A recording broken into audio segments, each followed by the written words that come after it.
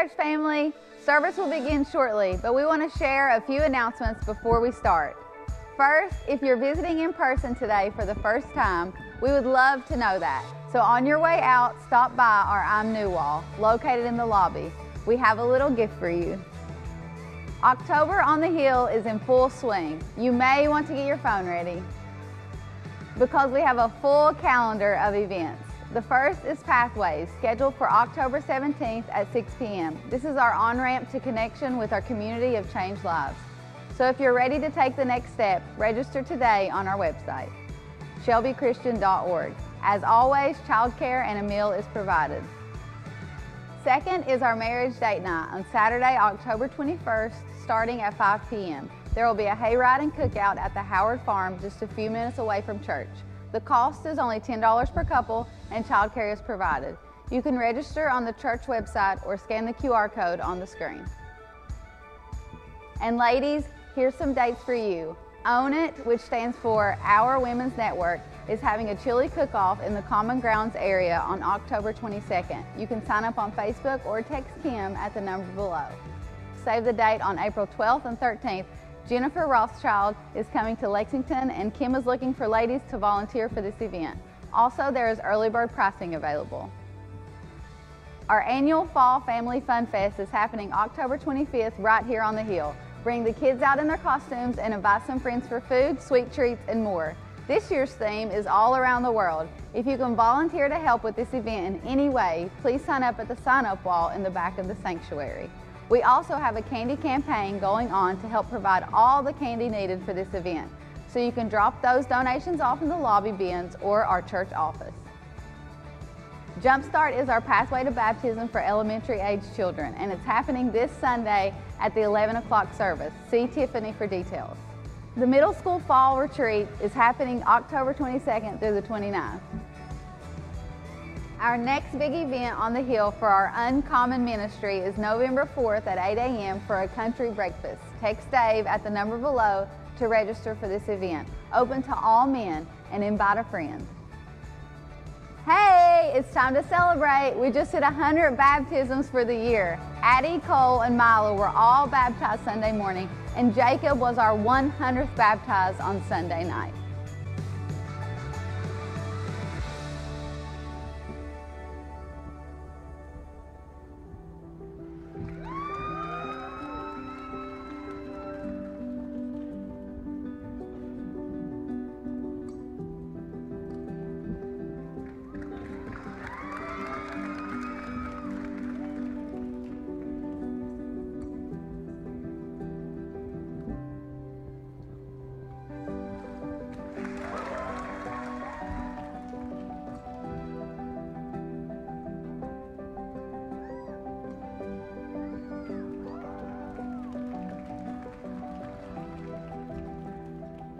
Stuff happening around the hill. As you're standing to your feet, can you find somebody you don't know? Shake their hands, tell them, glad you came into the house of the Lord today, right before we worship.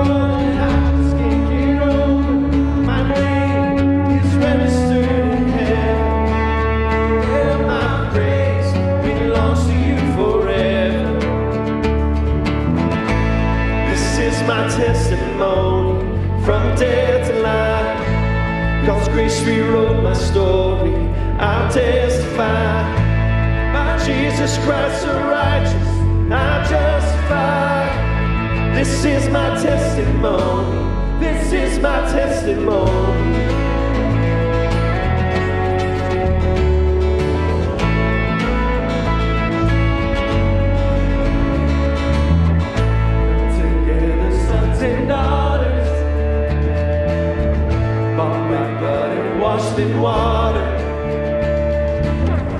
Sing the praises of the Spirit, Son, and Father. Our God will finish what He started. Yes, our God will finish what He started. This is my testimony, from death to life. God's grace rewrote my story. I'll testify. By Jesus Christ the righteous, I'm justified. This is my testimony. This is my testimony.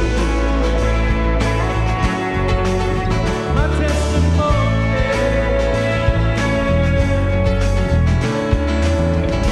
Yeah, let's sing testimony this morning. If I'm not dead, you're not done. Greater things are still to come. Oh, I believe. If I'm not dead, you're not done. And greater things are still to come. Oh, I believe. If I'm not dead, you're not done. Greater things are still to come. Oh, I believe. If I'm not dead, you're not done. Greater things are still to come. Oh, I believe.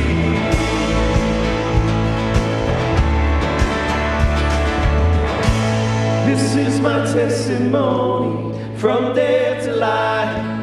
God's grace rewrote my story. I'll testify.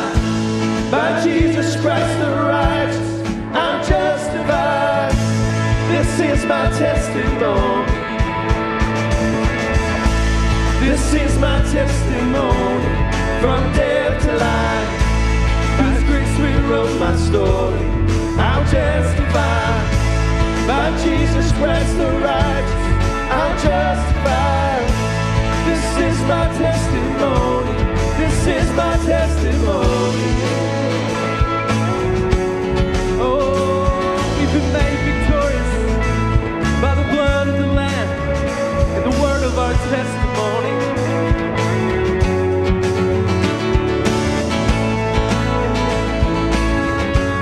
This is my testimony. Yeah. Amen. Can you sing this with me? So I'll throw up my hands and praise you again and again. 'Cause all that I have is a hallelujah, hallelujah. And I know it's not much, I'm nothing else fit for a king, except for a heart singing hallelujah, hallelujah.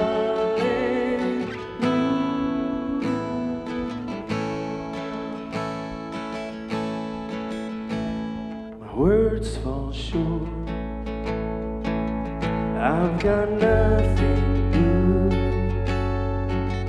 How could I express all my gratitude? I could sing these songs as I often do.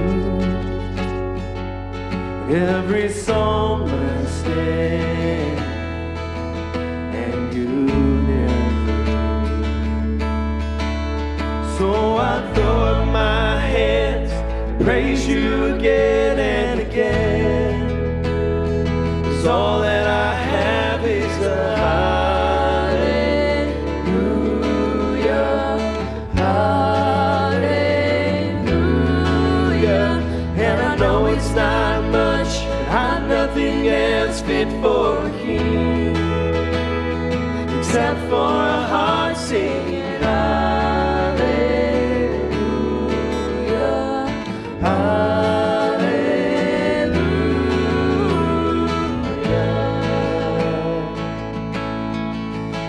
I've got one response, I've got just one move, with my arms stretched wide.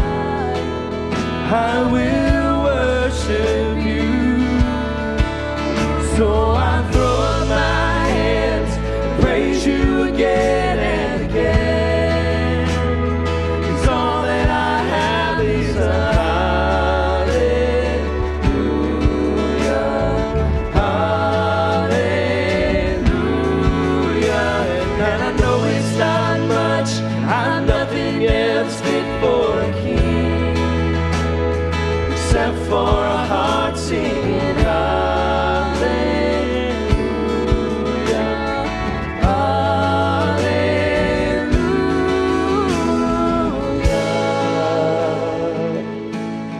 'Cause he's worthy of praise. And when words just won't do, we don't have words sometimes, we just have to sing hallelujah. Oh, come on, my soul, don't you get shy on me, lift up your soul, 'cause you've got a lion inside of those lungs. Get up and praise the Lord. Come on, my soul, don't you get shy on me, lift up your song, 'cause you've got a lion inside of those lungs. Get up and praise the Lord. Come on, my soul. Come on, my soul. Oh, don't you get shy on me, lift up your song, 'cause you've got a lion inside of those lungs. Get up and praise the Lord.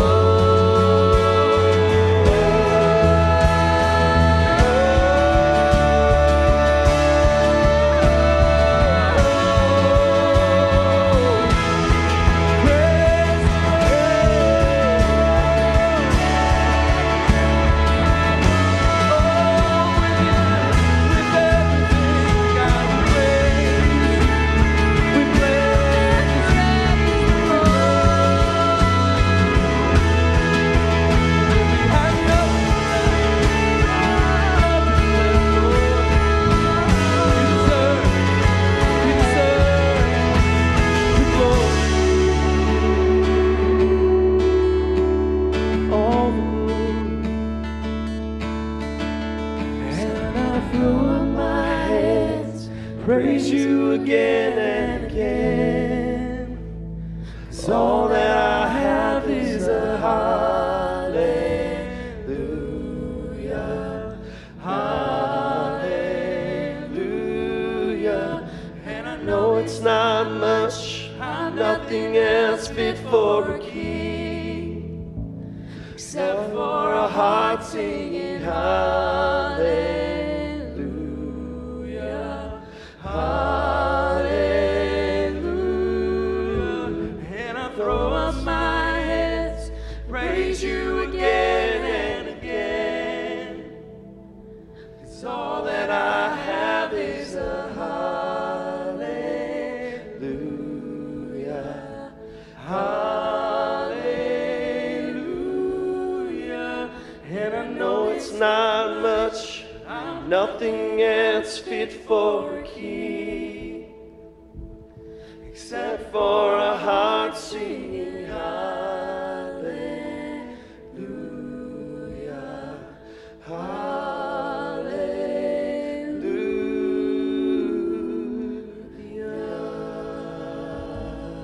There's praise in this place, His word.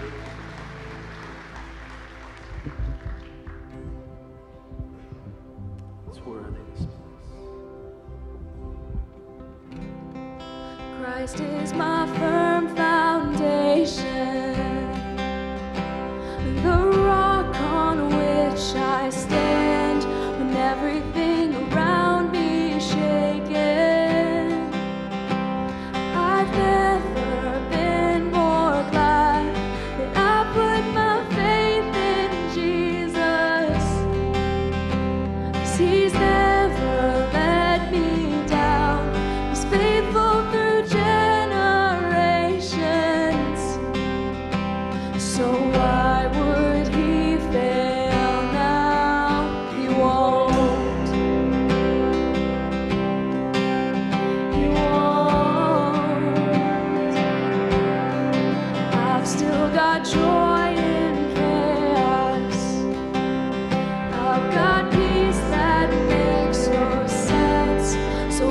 won't be going under. I'm not held by my own strength, 'cause I built my life on Jesus. 'Cause He's never let me down. He's faithful in every season. So why would He fail now? He won't.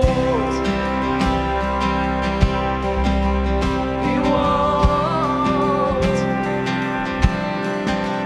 He won't fail. He won't fail. He won't. Believe that this morning. He won't fail. He won't fail. Christ is my firm foundation, the rock on which I stand, and everything around me is shaken. I've never been more glad that I put my faith in Jesus. 'Cause He's never let me down. He's faithful through generations. So why would He fail now? He won't. He won't. He won't fail. He won't fail. Rain came and wind blew. My house was built on you. I'm safe with you. I'm gonna make it through. Rain came and wind blew. My house was built on you. I'm safe with you. I'm gonna make it through. Oh, rain came and wind blew. My house was built on you. Oh, I'm safe with you. I'm gonna make it through. Oh, I'm gonna make it through. 'Cause I'm standing strong on you. I'm gonna make it through. 'Cause my house is built on you. Christ is my firm foundation, the rock on which I stand. Everything around me shaken. I've never been more glad I put my faith in Jesus. 'Cause He's never let me down. He's faithful through generations. So why would He fail now? He won't. He won't. He won't. He won't fail. He won't fail. He won't. Can you just say that together? He won't fail. He'll never fail. Can you pray with me? God, we thank you that you're faithful through generation after generation, God. Your love never fails us, God.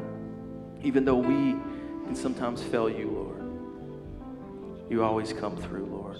We love you. We thank you for what you're doing today in this church, in this body of believers. We thank you for the word that's going to be brought forth in Jesus' name. Everyone said, Amen. Amen. You guys brought your A game today. Man, that was awesome worship. I love being down front, and I can hear you guys singing, and it is such an awesome, awesome experience. I'm so excited about what God's doing. I'm glad you guys are here today, but I need to make a confession to you. I know almost nothing about picking for antiques. I know it's a thing, but I don't know. I've never been antique shopping a day in my life. Just not been part of my schedule, my routine. I don't know anything about it. Here's what I do know, though. I do know that the greatest value in something that we would consider antique is if that thing, that piece of whatever that you're looking for, if it's in its as close to possible original state. That's when it's got real value. And it's really the difference between reformation and restoration. See, here's the difference. Reformation is you've got this idea or a picture of this beautiful antique chair. And you find another chair, or you even just start from the beginning if you've got those skills, and you get on the lathe and you do the holes and the spindles and all that, and you try to make something that looks like the original. That's reformation. You're reforming something to try to make it look like the original. You're starting over and trying to do that.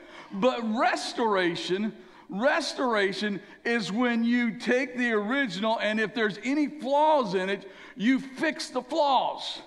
You get it back, and it's still the original. That's where true value is found. And we are a part of something called the Restoration Movement. Our church is. The idea was, there 200 years ago, there were some people that were sick and tired of denominationalism, because what they had found was, what had evolved in those churches was that in far too many cases, they were preaching the teachings of man, not the teachings of God. And they were focusing more on the denomination than on the Savior. And so they started this movement, and we're a part of it. It's a restoration movement of just trying to be as close to the Acts chapter 2 church as is humanly possible, trying to get rid of the flaws along the way. It's a really interesting quote that's attributed to Michelangelo. Michelangelo had carved the famous statue of David, and he was asked, did you have something in mind? And he said this, no, all I did was chip away everything that didn't look like David. So that was it. He wasn't trying to, it was just like, this is this vision of this man after God's own heart. And so he started chisel away everything that didn't seem like it should be David. Now, understand, he didn't even start with like a man. He started with just a block, and just chiseled away. Here's the good news. Here's some really good news. You know what God wants to do today? He wants to chisel away every part of you that doesn't look like Jesus, and wants to restore you to the beautiful state that he created you in. Now, we're in this series talking about the road to recovery, stepping into freedom. And we've been talking the last week and this week about how this is by no means just for people that are in need of recovery from some kind of substance abuse addiction, because that's where our mind automatically goes. You hear recovery, that's somebody that's like had an addiction to a substance. While that is true, while anybody that's in that world fits that, it's far bigger. It's a far bigger world than just alcohol, drugs, pills and needles and anything. It's everything. Yeah, you throw in there the addiction to gambling, the addiction to pornography, the addiction to anything that you can imagine like that. But it's not just that. It's grief. It's depression. It's anything that has moved your bubble off center to where your life is not in alignment with the way that God created you to be. And here's the deal. We talked about it last week. Y'all remember the bottom of page 2? Some of you are here. Anybody remember what I'm talking about? Bottom of page 2? You open that book that's there underneath the seat in front of you. And I'm not even going to tell you the name of the book, and I'm not even going to tell you the chapter and verse. I'm just going to tell you, go to the bottom of page 2. And that's where you'll find that every one of us need recovery. Because even if you've never tasted a drink of alcohol or used any kind of illegal drug, watched anything on your computer screen, gambled on anything, even if you've never done any of that stuff, the Bible tells us this: all have sinned and fallen short of the glory of God. We have a sin addiction that we all need to recover from. And the only way to recover from that is Jesus. The big difference in sobriety and recovery, it's Jesus. That's the difference maker. That's the difference maker in the whole equation. So in this series, our next checkpoint on the road to recovery is to find a way to have our sanity restored. Last week we talked about how we're powerless, and a lot of you we talked a lot about that stuff. Well, this week in this next checkpoint on our road to recovery, it's understanding that we can get better. Understanding that there is a way out of our situation. Last week we had a lot of people that confessed privately, in some cases to their friends. Many came last week in our various services, either over to the foot of the cross or stage and just knelt and just privately confessed to God things that they're powerless over. Last week there was one situation where a husband and wife went over to the foot of the cross and prayed just that, okay, this is it. Something's got to change. Something's got to give. I'm powerless. And then God stepped in a huge way. Because as soon as that service was over, someone invited that man to go and see the movie The Blind I'd talked about. And they went, and God began working. Another couple in the church invited that couple, and they got together and had dinner. And then the coolest thing in the world, in my mind as a pastor, the coolest thing in the world happened last Sunday night about 7 o'clock. Kim and I had been out somewhere, and we got back home, and we were kind of unwinding. She was in one room, and I was in another, and she yelled, "Did you just get a text?" I said, "Yes, I just got a text." She'd gotten a text from a lady, and I got a text from her husband, and both their texts said the same thing. "Hey, just wanted you guys to know, we're headed up to church to do a baptism right now." And that young man that was at the foot of the cross last week got baptized last Sunday night. You saw him on the screen. It was number 100. And I wasn't even here. I don't even know how Brett ended up in it, but somehow Brett was around. Other than that, there were no pastors on scene at all. It was just people. Here's what it was. It was one beggar showing another beggar where to find some bread. That's discipleship. That's discipleship. And the only way that happens is if we get in relationship with one another and we rub shoulders with one another. That doesn't happen when we've got our own little holy huddles in the church that we sit with every week of people that we know are born again, died and going to heaven. It's getting those out of those holy huddles and going to find people that are kneeling and praying and saying, "Hey, let me show you where to find some bread."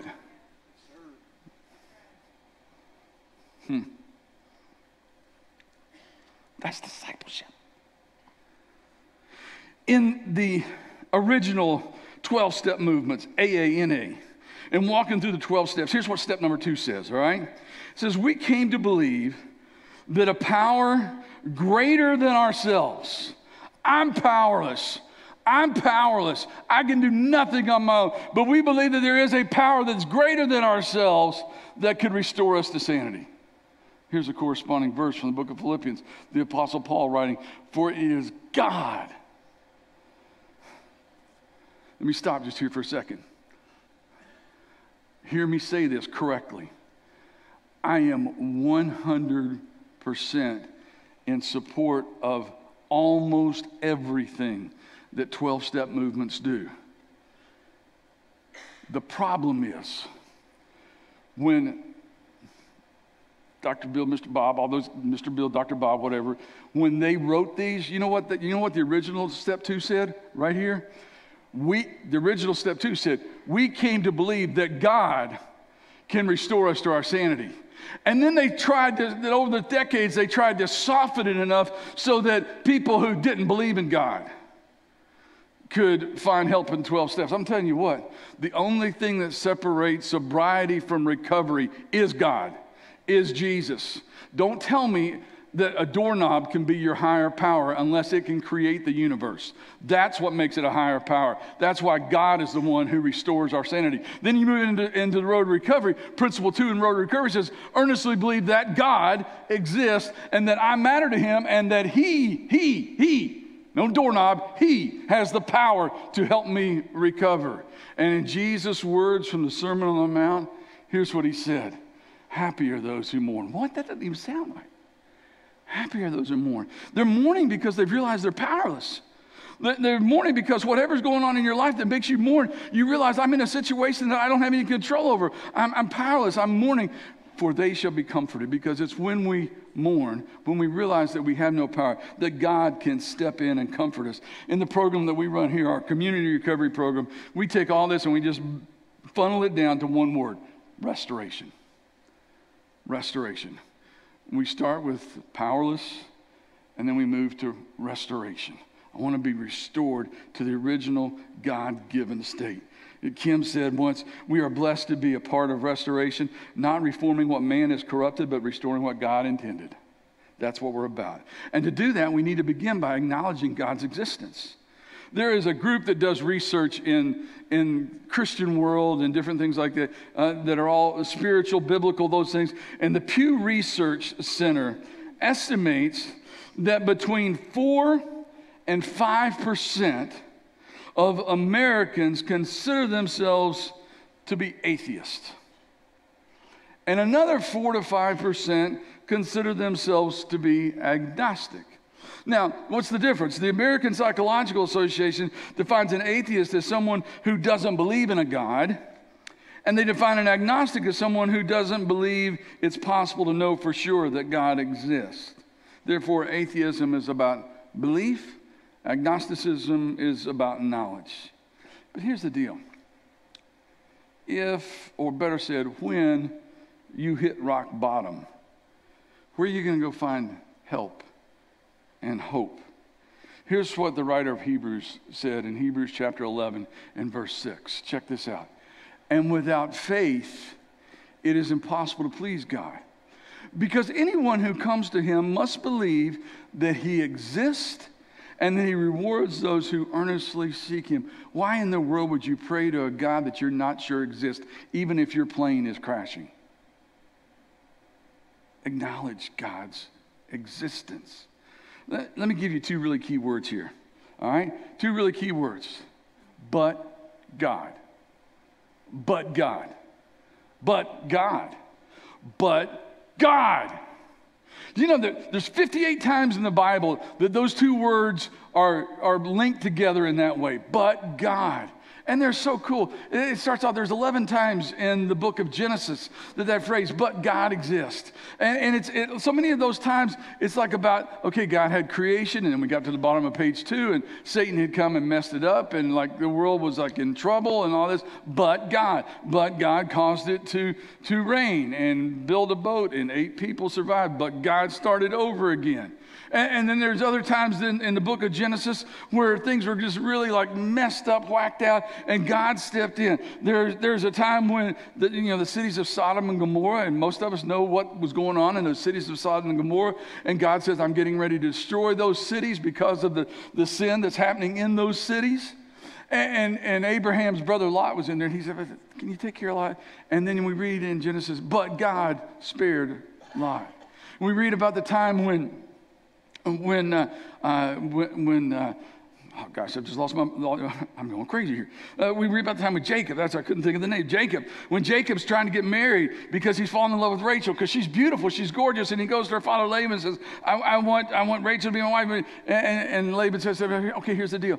If you'll work for me 7 years, if you'll work my farm, my ranch, my whatever, if you'll work for 7 years, you can have her. And so he does that. And he works hard. And he does everything he's asked to because he's in love. He wants her. And then there's this kind of like private ceremony thing where then they end up in the wedding tent together that night. And then Jacob rolls over in the next one. Here's the problem with Leah, that I'm sure she was a sweet girl. Some of you have read this and you know, the Bible doesn't like call her like ugly. The Bible says she was homely. All right, whatever. All right, so that's what the Bible. And so then Jacob rolls over that next morning, and he's expecting to see Rachel, and he sees the winner of the Miss Homely Award, and the father has switched him up, and he's like, "What are you doing, man? I did all this for all this." And he said, "But in our country, the oldest has to get married first. If you'll work 7 more years, I'll give you my other daughter." That time, don't worry at this point about more than one wife. That was part that came later. But he's like, "I'll give you the other daughter." And so Jacob does that. And through that whole time, he says, "But God never let Laban harm me." But God. But God. Then you get over in the New Testament. You get over in the New Testament, the book of Acts, and it's not the creation of the world. Now it's the creation of the church, and the church is getting started. And why did the church get started? The church got started because Jesus came to earth and died for our sins. And then they killed him. But God did not see it fit for him to remain. In fact, in Acts 2:24 it says, "But God released him from the horrors of death and raised him back to life, for death could not keep him in its grip." And in another place it says, "You killed the author of life, but God raised him from the dead." And then Saul's telling about his conversion experience for the 3rd time. He shares a story in Acts chapter 26, and he says, "Some Jews arrested me in the temple for preaching this, and they tried to kill me. But God has protected me right up to this present time, so I can testify." Hang on. So I can testify to everyone. God allowed me to get through that. God kept me alive so that I could be a testimony to others. I need your help next week. Next week, we're moving to step 3. It's all about surrender. And we need to illustrate what that looks like for those who've maybe not yet been there. So next week, what I want to do is, right before I come up to speak, we're going to do a new song we're going to do to you, and we're going to do some cardboard testimonies. Some of you have already read my email and volunteered to do it, but I need more, all right? Cardboard testimony is simple. On this side, you just take a Sharpie and you write your pre-state, whatever it was. And yeah, it could be, something that's addictive. Or it could be, I found out I had stage 4 cancer and had a month to live, but I'm still here. It's a but God moment. It's a but God moment. It may be the divorce papers had already been filed, but we're still together. It could be, I didn't think I would ever see my children again, but now they're living with me. Whatever, but God. We've all got some but God moments. At least I think we do. Anybody in here got a but God moment except me? All right. But God's going to allow you to start raising your head more and quit being bashful about it. Come on, church. I'm off script now. Sorry, I'm off script. There needs to be a place in time when if this stuff is real and the preacher says, anybody got a but God moment, there's none of this, there's people standing on their feet and yelling about it. That's what we need. Because as long as you're doing this, that part, what did Paul say? God has kept me alive so that I might testify to everyone. This isn't a testimony. I'm just saying. Deal with it. I had lunch. This stuff is so serious. That's why I get passionate about it. I had lunch with a dear friend this week, and he was telling me how less than 2 years ago, there was a night that he had decided he had all he could take. And he was going to end it that night. He was headed up the steps to get his shotgun, and he was going to swallow the barrel, and it was going to be over. And as he started up the steps to get the gun, his wife's chasing him, and he's trying to get away, and he kicks to get her away, and he reaches in the closet, and he grabs the gun, and he grabs the shell, and he puts it in, and it slides right out because he tried to put a 20 gauge in a 12 gauge, and it didn't work that way. But God. Amen. You see what's going on there? But God. And then he got arrested because as in part of that process, when he kicked back, he accidentally hit his wife in the face. And when the police actually got there to the scene, she's bleeding from the face, and they asked her what happened. He kicked me. Now it's a charge of felony assault. That's 10 years. That's 10 years. And so he finds himself in a jail cell, doesn't even make his call because he doesn't know who to call. And he's powerless. He's broken. He's lost it all. And the next morning, the guard knocks on the cell and says, hey, you got a phone call from your lawyer. And he's laying there in his cot thinking, I don't have a lawyer. I didn't call anybody. I don't know anybody. But that wonderful, sweet lady that had gotten kicked called and got a lawyer. And the lawyer got involved, and through a whole bunch of things, it went from a felony charge to a misdemeanor charge to stay clean for 6 months, and it'll all be gone. And today, it's all gone. But God. But God. But God. See, those are the things that happen in life that we've got to testify to. We've got to testify to. Paul said in Romans chapter 1, for ever since the world was created, people have seen the earth and sky. It's there. It's there. And through everything God made, they can clearly see his invisible qualities, his eternal power, his divine nature, so that they have no excuse in not knowing God. You know what David said? David just called it, only fools say in their hearts there is no God. We've got to acknowledge God's existence if we're ever going to be restored. And part of believing in God, a God who can restore you to sanity, is being able to, when you're powerless, to be able to know his character. How do you know God's character? Here's what Paul told the Colossian church. I love this phrase, that it's the invisible expression. It's the visible expression of an invisible God. You want to know what God looks like? Look at Jesus.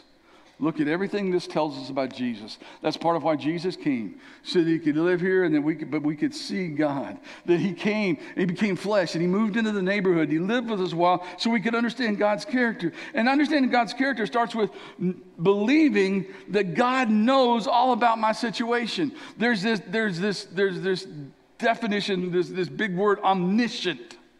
Omniscient. It means all-knowing. Another one, omnipotent, means all-powerful. That we have an omniscient God who knows everything. He doesn't cause everything. Stop right there. There's a difference between knowing and causing, okay? All right? He knows all things. I don't care what you've been through.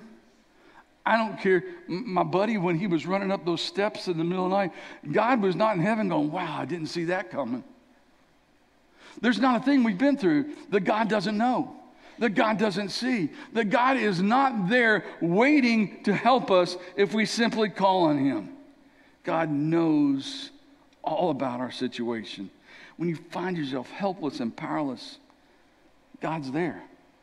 God's there in that moment. Do you believe that there is a God who can restore you to the sanity that you're in that moment? God cares about my situation. God cares about my situation. Listen to what Paul said in Romans chapter 5. Romans chapter 5, starting in verse 6. Paul said, but when we were utterly helpless, we'll substitute the word powerless right there, same idea. But when we were utterly powerless, Christ came at just the right time, and died for us sinners. Now, most people would not be willing to die for an upright person, though someone might perhaps be willing to die for a person who is especially good, or who you're married to, or who you brought into the world. Those people, maybe. But God, there it is again, Romans 5:8. But God showed his great love for us by sending Christ to die for us while we were still sinners. You don't have to get the junk worked out. You don't have to stop cussing. You don't have to stop drinking. You don't have to stop sleeping around. You don't have to do all those stuff stop doing all that stuff before you accept Jesus. But I'm telling you, if you accept Jesus and let him into your heart, he'll help you stop doing those things. He'll change you. If you could change yourself, you don't need him. But you can't. And I can't. But he can. But God. Last thing we need to do is not only believe he knows our situation and he cares about our situation, but that he can change my situation. Paul said, I also pray that you will understand the incredible greatness of God's power for us who believe. This is the same mighty power that raised Christ from the dead and seated him at the place of honor at God's right hand in the heavenly realms. Understand God's character. Acknowledge his existence. But here's the most important piece. If you want to be restored, you got to accept God's offer to help.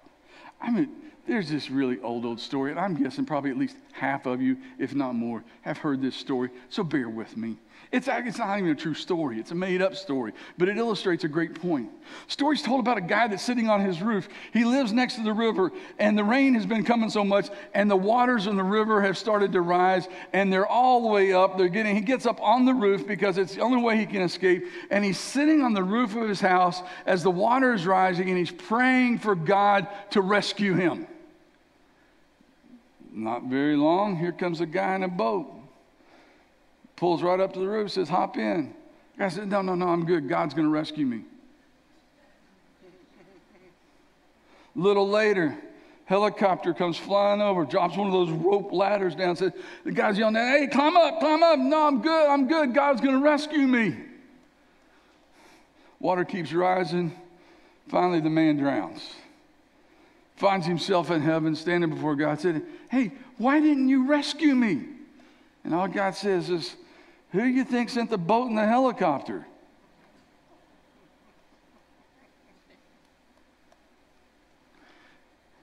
Our problem is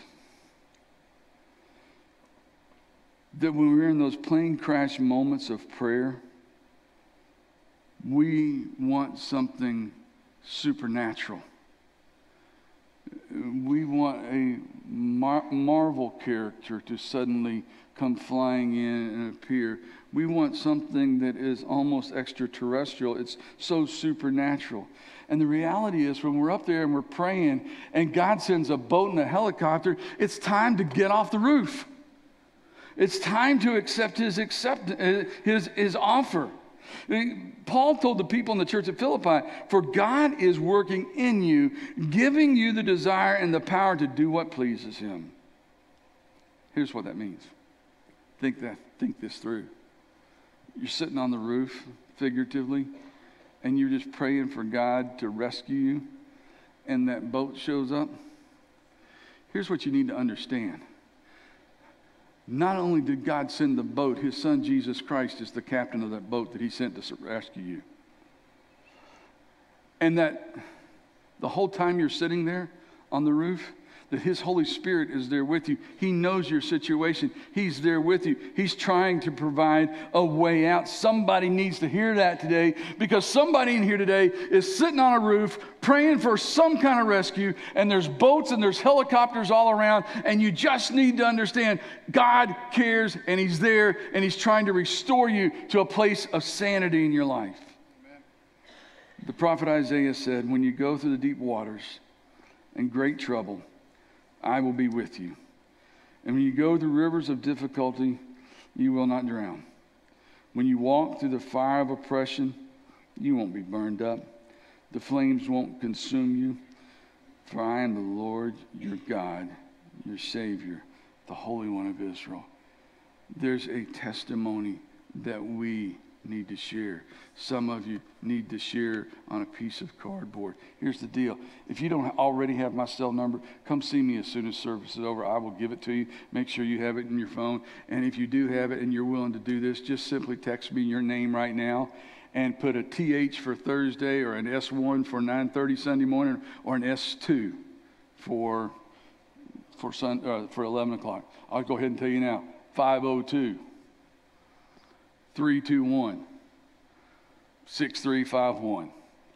I don't care for anybody to have that. If you got a phone and don't want to give your number out, that's something you probably need to be restored from. But anyway, guys, the bottom line is this. when this is all over.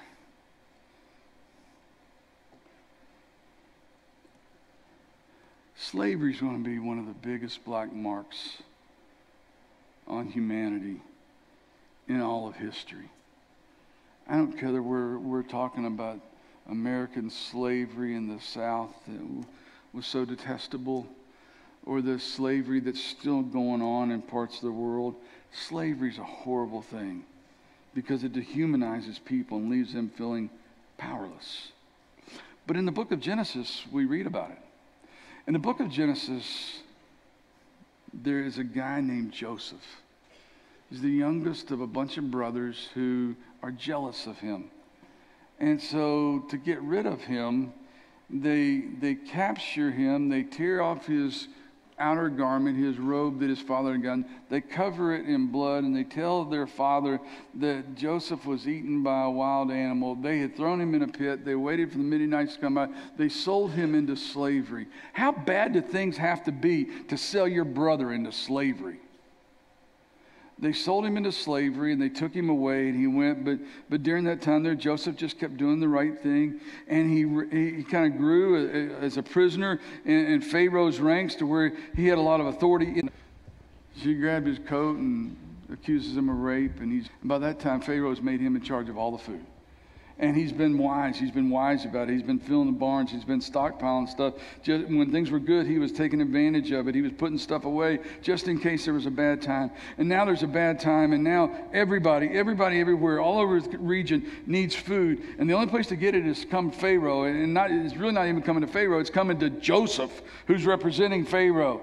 And so here come those brothers to get food. And they get there. And they don't recognize him. I mean, a lot of years have passed.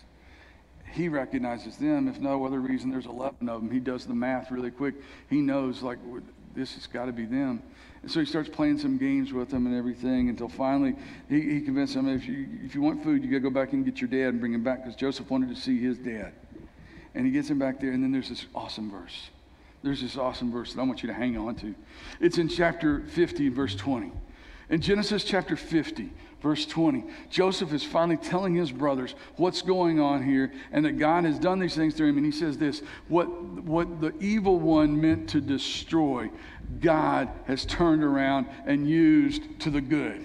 Some of you in here, no, all of us in here have been the target of destruction. Because Jesus himself said, that thief that comes to steal, kill, and destroy, he wants to destroy you. But God wants to do something good through you. God wants to bring you out of the fire. God wants to bring you out of the terrible times in your life so that you can testify to him. Because we are all slaves to our own sin. And once we feel like that we are powerless and helpless and hopeless, then But God steps in, and he loves us, and he wants to restore us into our rightful position. And so he gave us Jesus. It's time to get off the roof. Here's what Jesus said, John chapter 1. Yet to all who did receive him, to those who believed in him, he gave the right to become children of God. Not only did he want to save you, he wanted to make you children of God. That makes you a co-heir with Jesus. That makes you the worthy recipient of all that God has in store for you if you will simply admit that you're powerless and allow him to restore the sanity in your life. Just a moment, we're going to celebrate that. We're going to come in just a moment.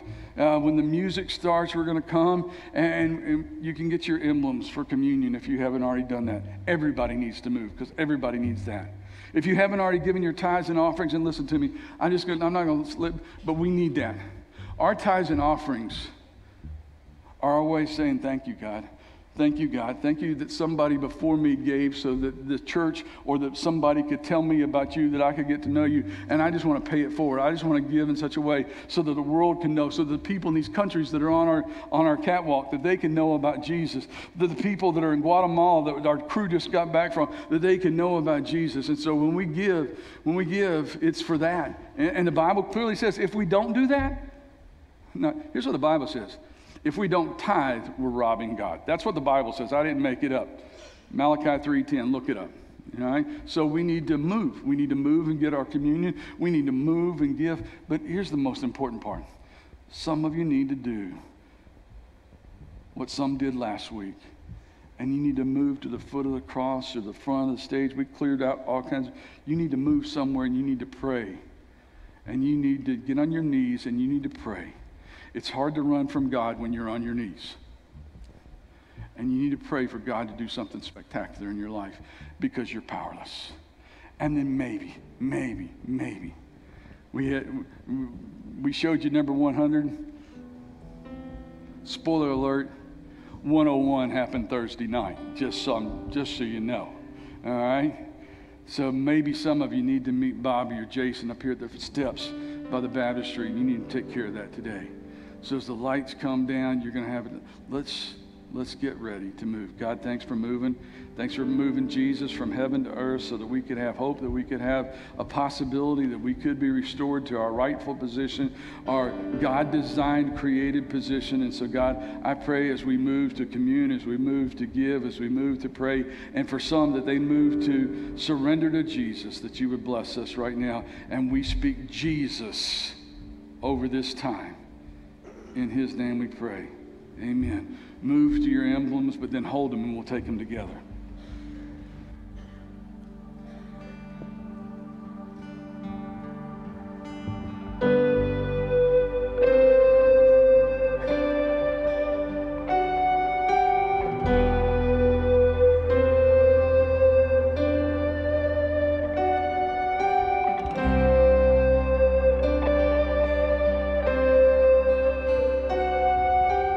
I just want to speak the name of Jesus over every heart and every mind.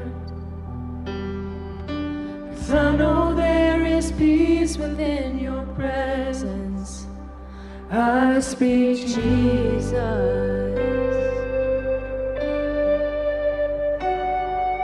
And I just want to speak the name of Jesus till every dark addiction starts to break, declaring there is hope and there is freedom. I speak Jesus.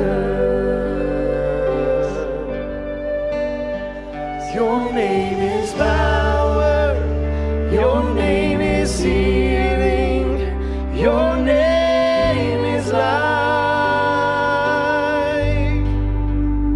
And break every stronghold, shine through the shadows, burn like a fire.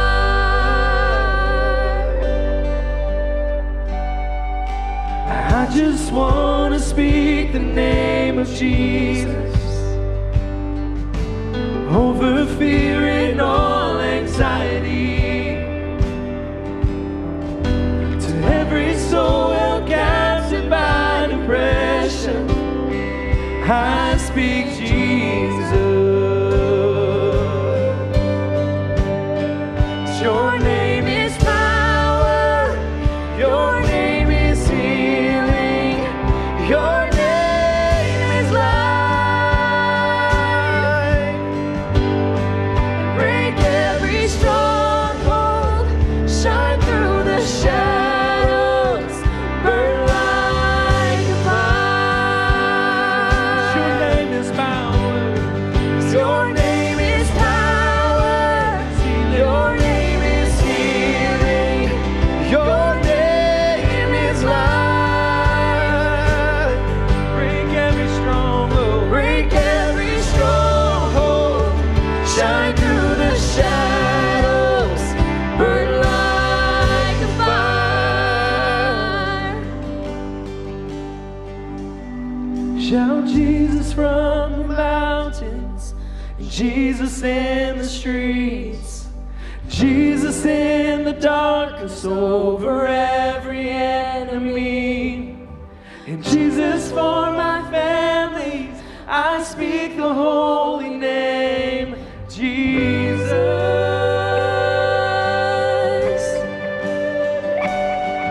Shout Jesus from the mountains, Jesus in the streets, Jesus in the darkness over every enemy.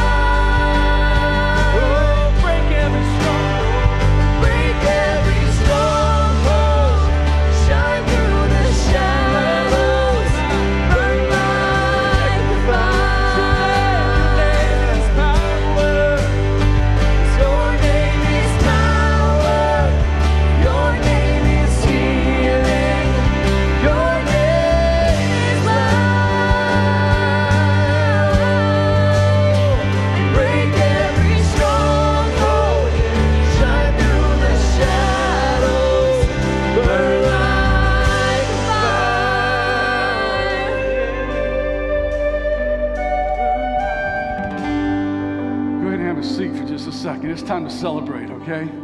We'll celebrate two ways today. This little piece of bread is a reminder that you don't have to do all the fighting alone in your own body, because one used his body so that you wouldn't have to fight anymore. Let's take together. And this juice, it's amazing to me how horrible a stain blood will make on your clothes. You just can't hardly get it out. And God saw fit to use the blood of his Son to wash away every stain on each of us.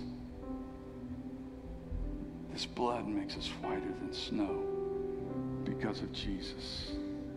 Let's celebrate as we partake.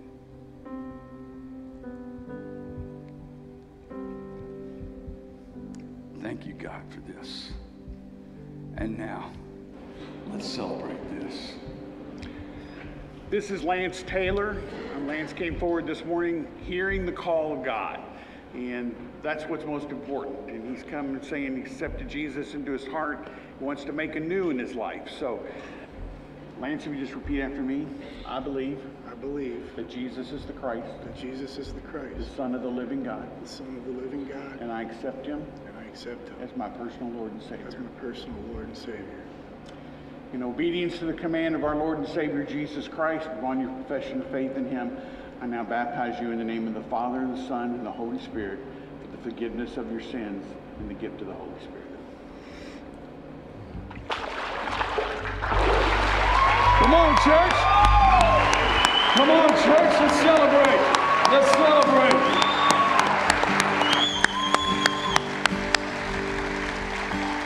Keep it going. Keep it going. 102, and there's many more. So let's get out of here. Go love God, love people. Watch him change the world. We'll see you guys.